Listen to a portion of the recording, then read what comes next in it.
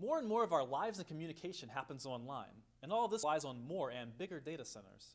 Our company, Cerevis, is all about new ways to save energy and money for these data centers. The concept began when my two co-founders and I were finishing our PhDs in aerospace engineering. We were working on technology to solve efficiency problems in airplanes, where failure is not an option, and realized the same technology is badly needed in data centers. It turns out that the market is huge. Data centers consume about 3% of the power in the US. We have developed an amazing device to tap into this market that we are calling the Vertex. The Vertex is a wireless device that clips right onto the power cables of servers in the data center. Hundreds of these devices are scattered across the facility to form a network that can sense, think, and control. With our technology, a data center can save hundreds of thousands per year. To launch, we need an angel investment of $300,000. If this excites you as much as it excites us, let's build this together.